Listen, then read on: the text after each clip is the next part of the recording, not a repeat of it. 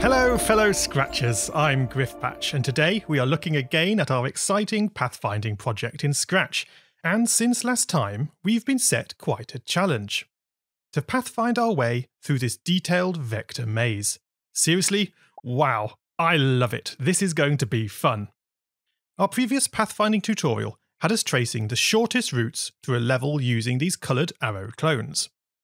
The reward for using clones was simpler scripts, but due to the 300 clone limit, it meant we couldn't make our levels any more complex than you are already seeing here. Also, because we used the colour of the tiles to direct the Scratch cats through the maze, we also ran into other problems. Where are these cats going? The cats could cover up the coloured tiles so that they didn't know where to go. Oh no, disaster! But if we don't use clones, how else can we keep track of the pathways? Luckily, if you've been following my recent tutorials, then you'll also have seen an episode on grid lists. This technique allows us to scan a level at high resolution into Scratch lists. And once there, we can ditch using clones and sensing blocks for the pathfinding, and switch to using the grid lists alone. Yes, these two tutorial projects brought together could make a truly powerful combination. So, before you can try to tackle this project yourselves, make sure you have watched the two previous videos.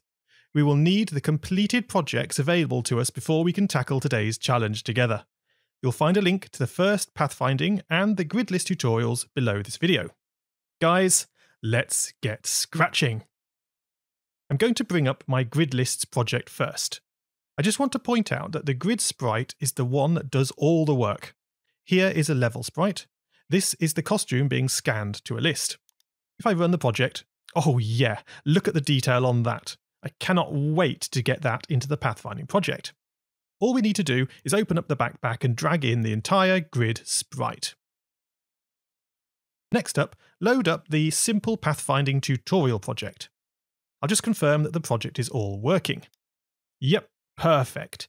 I have to say that the colour arrows, although not practical in a real game, do look really nice. Now, I don't want to destroy this previous project, and I'd advise you to do the same, so go to the File menu and save the project as a copy.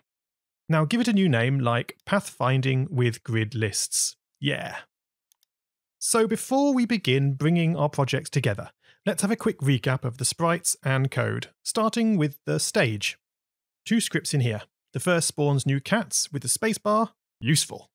The second was a simple hack. We tried to use it to hide the pathway clones. It worked to some extent, but we are going to do things better this time around, so just delete that now. Next we have the cat sprite. Basically there are two forever loops in here that run for each cat clone. The first moves the cat forward, looks at the colour of the arrow below its feet and turns the cat accordingly. The second forever loop is waiting for the cat to touch the apple before despawning it. Now the apple sprite. This is just looking for mouse clicks in case the apple is moved. Then it broadcasts that we need to recalculate the shortest routes through the level. The maze sprite. Yeah, this is my favourite kind of sprite. It really doesn't do anything. Less to explain, right? However, remember that our grid list project is scanning a sprite named Level. Let's rename the sprite to match that. Level. Good. And lastly, the path sprite. This is where the magic happens. Right from the first green flag click, the first path sprite is positioned at the apple, the target of the pathfinding, and then the sprite tried to clone itself in all four immediate directions, up, right, down and left. This is only done, though, where no collision with the level occurs. So, as this process repeats, the pathway flows outwards, filling every reachable point and leaving behind a followable trail of arrows back to where they started, the apple. Nice. We are ready to bring in the grid scanning sprite. But just while we are here in the path sprite, separate off with me the find path block from the when green flag clicked. We are going to want the new scanning scripts to run first. So open the backpack and drag in the grid sprite. Right, there are a few things we need to check and update. The set tile width here is setting how large each tile in our tile grid is in pixels. The current pathway code uses 32 pixel tiles. For now then, let's set this to 16. That will effectively quadruple the number of tiles in use, an impressive start. Next, I want to double check in the define scan script that the touching block indeed is set to scan the correct level costume, just as we have set it in this project. Yeah, that's good. It has to be exactly the same, capital letters and all. Just change it here if it's not. Okay then, let's run the project and check the initial scan works. There. Yes, the scan is picking up the level walls nicely, and you can see right off that the detail is looking a lot better. If I move the apple around, you can see that the pathway tiles created are much bigger. So, what did this level scan do? The drawing of the purple tiles is not the purpose. No, that's just so that we can see that the process worked. The important thing is that the level has been encoded into the grid list. We have hashes representing walls and blank rows for empty space. What I am thinking is that going forward, we not only store the level walls in this list, but we might also store the coloured pathways in here too. These blank rows could easily be used to store the directions a cat needs to move in to reach their target apple. That would then remove the need for the clones and the colour sensing and keeping everything neatly in the grid list. I'm excited to try this idea, but to make things easier for our pathfinding going forward, we need to make one tweak. You may remember that in a grid list, if you move across the grid and off one side, mathematically you end up wrapping around and appearing on the opposite side, just one row up. Well, to fix this, I'm going to add an extra column full of walls up the right-hand side of the grid level. This will stop anything wrapping around while we try to pathfind later on. So add 1 to the grid columns variable, that's our extra column. Then come down to here where we're scanning the level.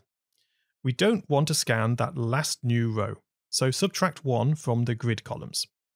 No, we want to always add a hash for the last column, so add a hash to grid just before we move to the next row with a change y. Okay. Give the project a quick test. There should be no visible change after that, as the new wall is off screen to the right. Yeah, good. Now back in the code, I'm just looking at this second green flag script in the grid sprite. This was added to allow us to draw new tiles into the grid using the mouse. We won't be needing that this time, so I'll separate it off from the hat block to stop it running. What else do we have in here? Get tile at XY. It's amazingly useful. Given a position on the screen, X and Y, it gives us back the index, that is the row number, in the grid list that represents that tile. So, it also gives us the value of the tile itself. Super useful. Equally useful is the position at index IDX script. This does the opposite, taking IDX, a row number in the grid list, and setting the current sprite to be positioned at where that row represents on the screen. We are going to need these in our updated pathfinding sprite, so let's drag them both into the path sprite now. So lastly, once our scan is complete and the grid list populated, we add in a broadcast for a new event named Begin. This will trigger the pathfinding scripts to begin. And it's time to get to work. Click into the path sprite. Straight off, we need to move the 2 new custom blocks into some free space. We'll make use of these shortly. Okay, so we separated off the green flag script earlier. Let's replace this now with a when I receive begin event hat block, and reattach the find path block. This will now run once the level has been scanned. Right, costume sizes. If we check out the costumes, you can see our original pathfinding tiles were 32 by 32 pixels in size, with a small gap between tiles. But our new grid scanning sprite uses a variable named tile width to store the desired width of our tiles in pixels.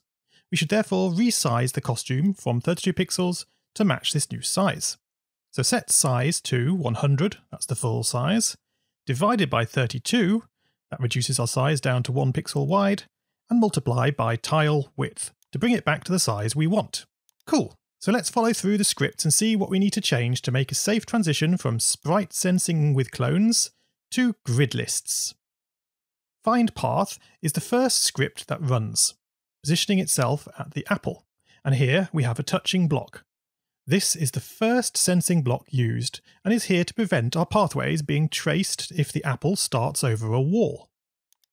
Instead of using the touching block, we must use our very handy new custom block getTile@xy and feed it the x position and y position of this sprite. Let me pull up what this script does over here.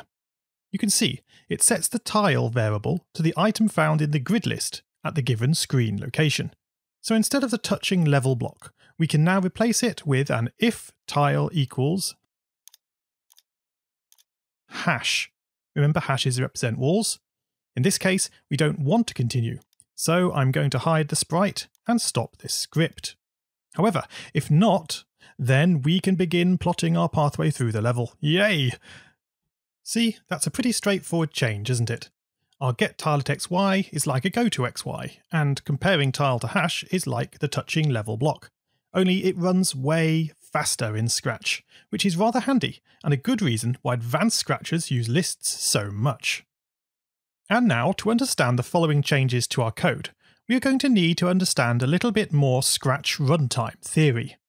Did you know that Scratch never runs two scripts at once? Nope, Scratch is what we would refer to as single-threaded. You can ask it to run lots of scripts, apparently running simultaneously across many sprites and clones, using hat blocks, broadcast receivers, and loops. So how can it be Scratch only runs one at a time? That can't be right. The answer is that Scratch is just really good at running scripts in the right order, one after the other, and it keeps track of what to run when in its own internal to-do list. Whenever a broadcast is made, a key is pressed, or a clone is created, Scratch takes note of what scripts will need to be run where and adds them to the bottom of its to-do list. This means that when Scratch does get around to choosing its next script to run, it will simply take the one from the top of the to-do list and off it goes. This way, scripts are always run in the order they were requested. This is exactly the process that makes our original pathfinding scripts work with the clones, as the order in which the when I start as clones run is the same order in which the clones were originally created. That is, each new clone created has its when I start as a clone script added to the to-do list ready to run, but it won't run until all the other when I start as clone scripts above it on the list have run first. This behaviour is exactly what makes the pathfinding scripts work. Therefore, to replicate this behaviour without clones, we will make our own to-do list. Make a new list, naming it to-do indexes, for this sprite only. Okay, we only just put this script back, but actually delete it for now. What we really need to do before starting down this thrilling new road is to first clean up the grid list. Why is that? Well, our pathfinding scripts will be stuffing all the path directions into this grid list. So when the apple is later moved and we want to recalculate pathways again, we will need to remove all the directions from the list, leaving only the walls, the hashes. So get out your broom and create a new custom block named Clean the Grid List. Run without screen refresh. We'll begin by erasing all the stamped costumes from the pen canvas. Next, we'll delete all of our new to-do index list. Yeah, we're going to clean things up nicely. So, to keep track of things as we clean the grid list, create a new variable naming it next index for this sprite only. Set it to 0. And begin a repeat loop. This loop wants to run over the entire grid list. That would be grid columns multiplied by grid rows. Although I could have just used the length of grid now I think about it. Now change next index by 1. This will allow us to work our way through the entire grid list one row at a time.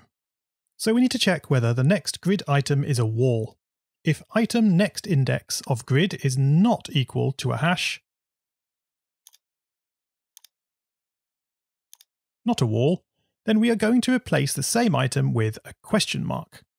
We'll use question marks to mean tiles that are not walls, that are yet to be visited by the pathfinding script. There. After this is finished, the entire grid list will be filled with only hashes and question marks. So that's the cleaning scripts done. So come back to the define find path script and pop in the clean grid block we just made. So we are ready to take our first step in a new path find. We'll mark the spot in the grid list by replacing item index of grid with 0. Remember, index has already been set when we use the get tile at xy just above. So it's the position of the apple in the grid list. We record a direction of 0. It doesn't matter which direction we start with, as we've already reached the target. And now, because we've updated the grid tile, we also add index to our to-do indexes list. Wait, what? So this is the fun part, where we are saying we want to come back and process this tile at our next convenience. But because it's added to the bottom of the to-do list, everything above it in the list will be actioned first. I think we can safely run our project here, and when I do, we can see an item get added to the to-do list. That's a good sign that things are working. Also, if I move the apple and run the project again, I can see the index changes, as would be expected. Okay, make sure you are still in the path sprite. What we need to do next is start working through our to-do list. Yeah, it's only got a single item in it at the moment, but very soon that is going to grow. So repeat until the length of to-do indexes equals 0. That will keep us looping there until there is no items left to be actioned. After which we can just hide this sprite. What do we do inside the repeat loop? We put back the try moving in directions block. Excellent, so now we have a loop that works its way through all the tiles that are waiting to be processed. We therefore no longer need these scripts, triggering the same thing when starting as a clone. So delete that. We also don't need this when I receive reset path. Again, we don't have any clones to delete. Oh, and this when I receive hide path, that's trash too. Right, back to our define try moving in all directions script. As you might expect, things have got to change. Separate off the entire script and keep it for reference. Let's begin with the costumes themselves. These are 100% cosmetic now. They are not used for anything but to let us know the pathway is working correctly. Let's simplify things by changing the first costume to be a simple large arrow head. Since the tiles will be much smaller, we need a bigger arrow to be able to see it clearly. Now delete the following 3 costumes. As I said, the colour will mean nothing from now on. Back to our code. Begin by making a new variable named current index for this sprite only, and set it to item 1 of to-do indexes. That's the item that was added first to our to-do list. Once we have the value, we can delete item 1 of the to-do list to indicate we have actioned it. Now, let's find out what direction was recorded at the position in the grid list. Make a new variable named dir, dir, for direction. And set it to item current index of grid. If you remember, we just put a 0 at this location, so at first dir will be 0. But as the script run, this will be whatever direction the pathway was last moving in. Right, to be able to see whether this is working, we're still drawing the pathway to the screen.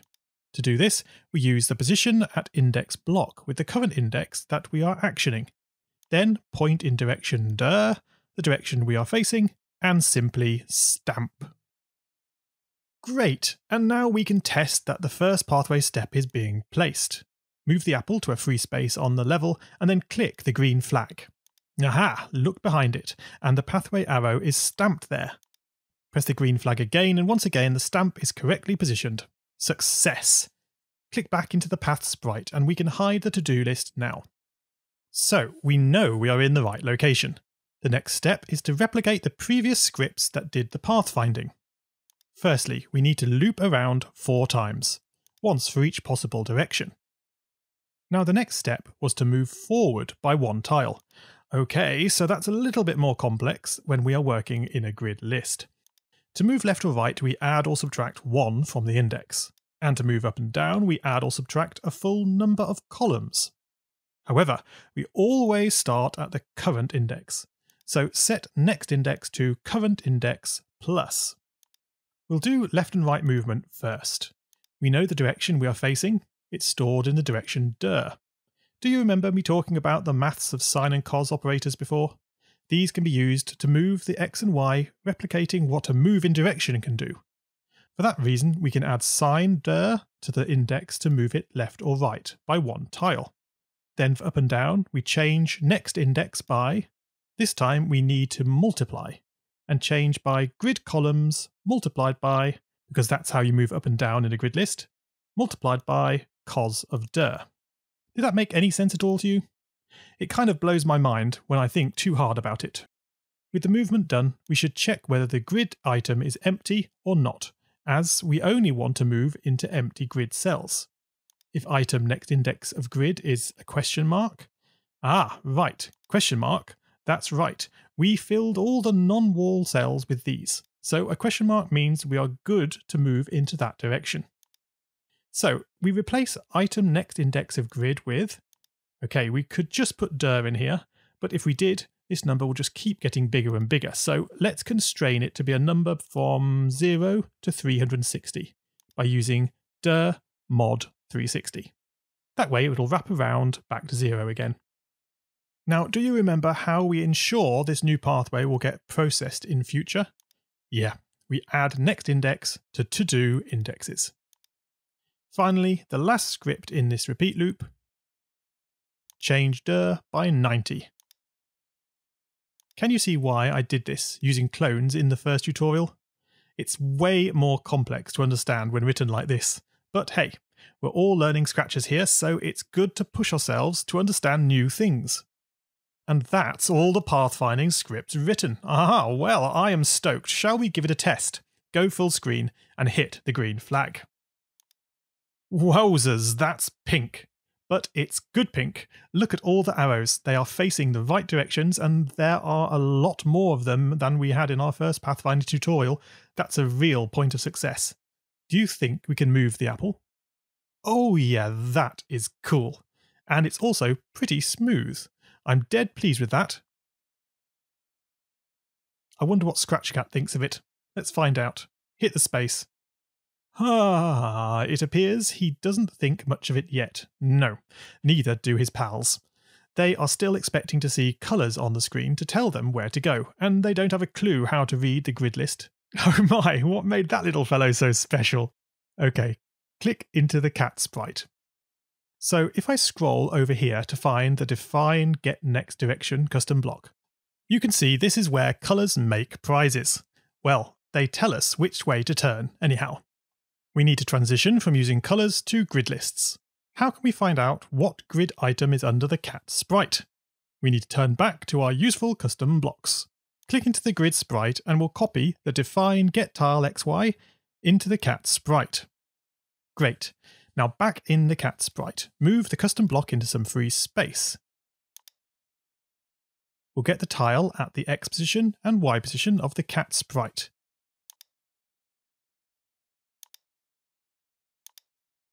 And then we can check whether the tile returned was greater than -1. It turns out that this will be false for a hash, so this works well. All directions are greater than -1. So it's a directional right, so set next direction to tile plus 180. We add 180 because the directions recorded in the grid lists are actually flowing away from the apple, not towards it. Adding 180 reverses that direction, so we will travel towards the goal. Delete the rest of this old scripts, and we are good to run the project again. Let me spawn a new cat.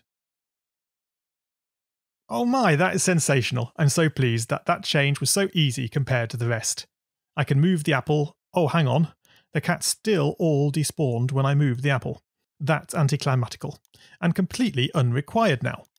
In the cat sprite, find the when I receive reset path, and we can just delete this script. Run the project again.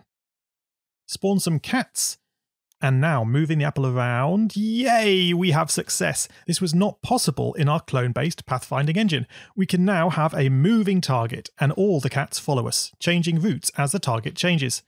I could play with this for ages. But I can spot a problem. Did you see those cats walking through the wall? This is not any fault of our pathfinding. This is down to the simple nature of our cat's simple movement scripts. Look here. All we do is move the cat forward, and then turn left or right, never stopping if we actually hit a wall. Perhaps we can address that before we look at making the maze any more complex.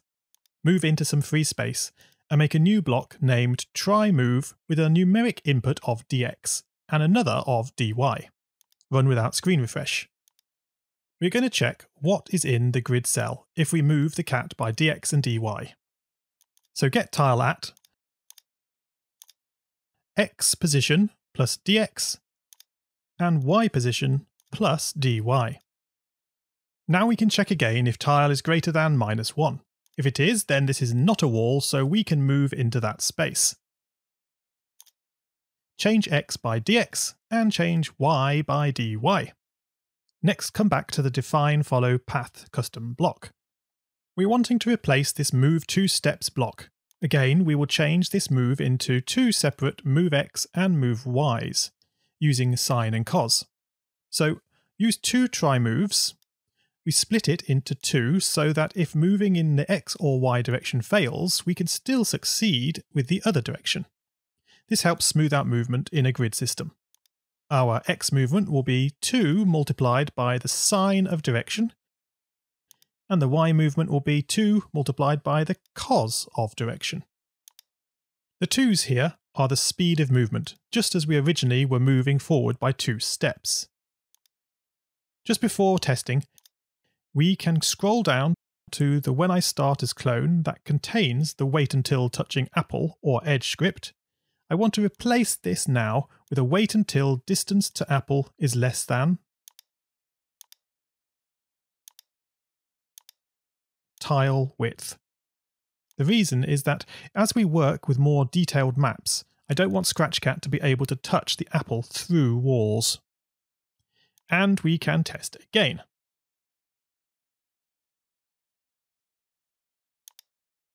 A few cats is not really enough to tell if this is working. Let me spawn more.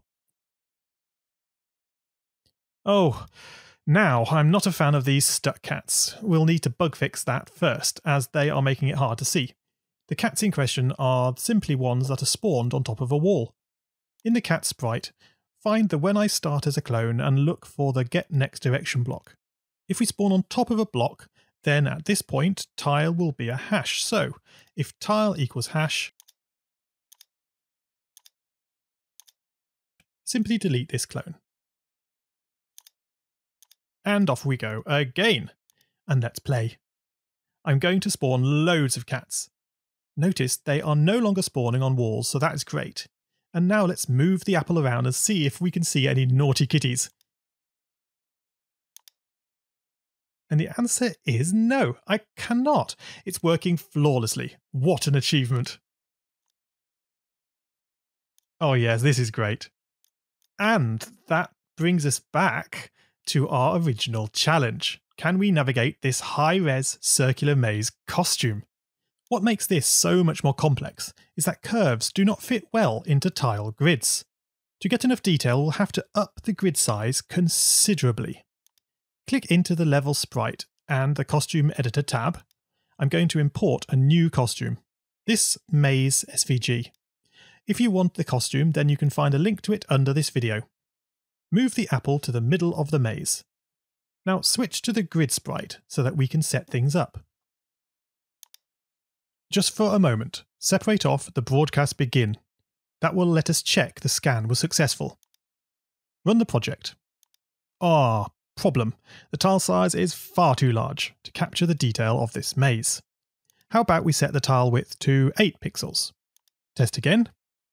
Yes, this is better. We are starting to see a difference between corridors and walls, but we are really some way off the detail required. How about a tile width of just 4 pixels? Test. This is looking good, but something is not right, and I think it's not the tile size as much as the size of the scanned costumes. This is due to Scratch not allowing our sprite to shrink down as small as 4 pixels in width. Well, just as there's a trick to getting sprites to become super big, there is a similar trick to getting them to go super small.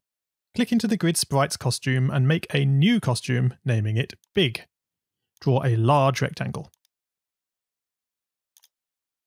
Now back to the code. Find the define scan custom block, and here is where we are setting the costume size. Switch costume to big before setting the size. That will allow the size to go much smaller.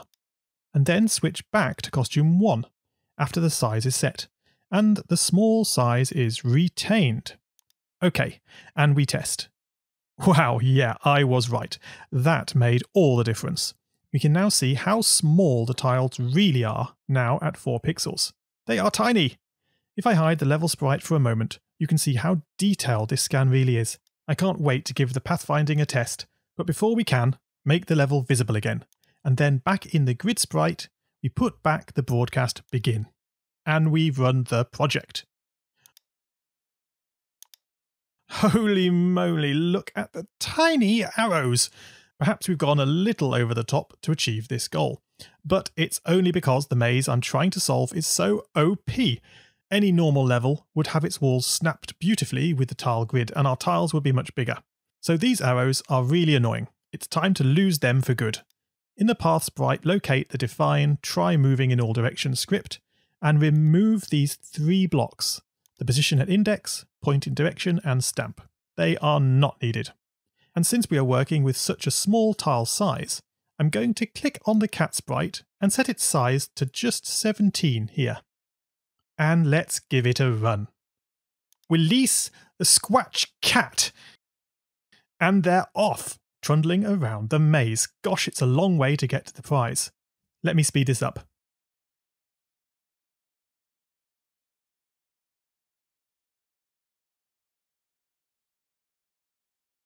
And they did it!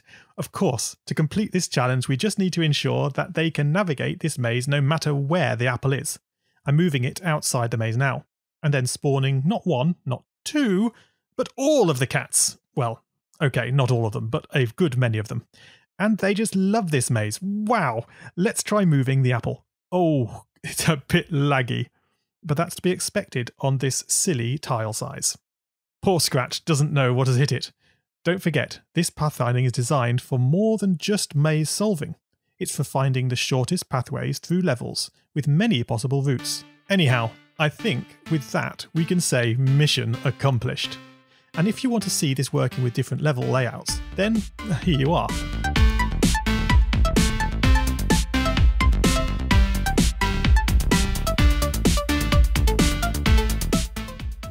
If you want to know where I got my circular maze, I've put a link to a website under the video that lets us generate SVG mazes. It's really cool.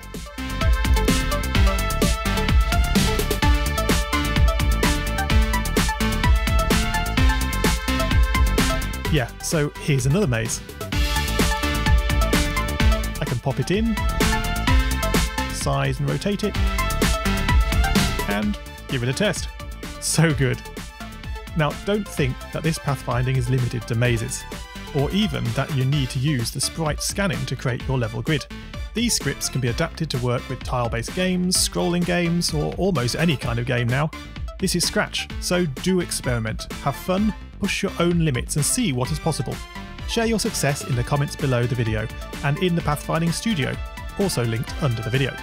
And with that, we have come to the end of another episode. I hope you enjoyed this video, and if you did, then slap that like button. If you haven't already, then please do consider subscribing to my channel. That way you won't miss any future videos and can be in the early to view gang. So if it feels like I'm not talking much on the community tab at the moment. Sadly, it's still broken and YouTube support are hopefully on the case. Lastly, as summer progresses, for us here in the UK, I've got some holidays booked, so we may not get a video every Monday. But rest assured, I'll make as many as the time allows. All the more reason for you guys to subscribe, not to miss them when they land. So thanks for watching, and scratch on, guys!